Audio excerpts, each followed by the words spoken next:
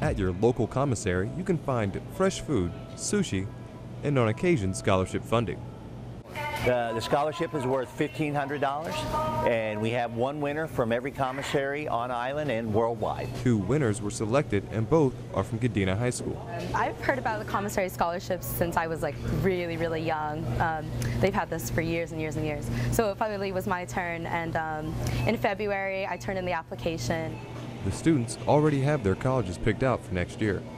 I'm going to University of New Mexico, along with the commissary scholarship, and I also got the Marine Officers Spouses Club scholarship, which is $1,000, so it should cover my tuition at least for this year and help with books and housing and everything else.